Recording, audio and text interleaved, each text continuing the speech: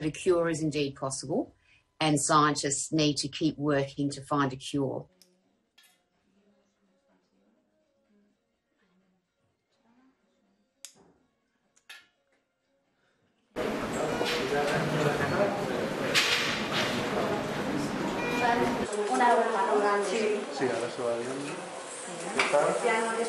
Inside of an epidemic that's claimed tens of millions and in people living with HIV.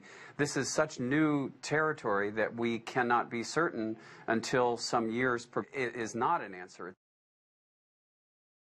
It's very promising, and you know, from the scientific report, it seems very likely that this single individual. It's particularly notable because she's the first woman who's achieved a long-term remission of HIV, and it's particularly important because worldwide women constitute over half of people living with HIV.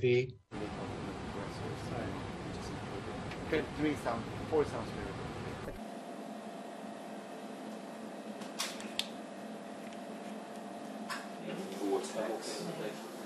Yeah, it's just sort of like so this vortex is a bit temperamental, F and off, so just one joke on this.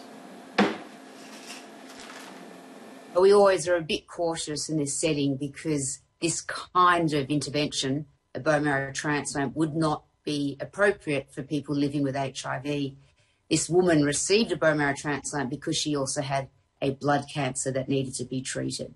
Is cured, but the appropriate thing is to speak of remission until more time has passed and we understand.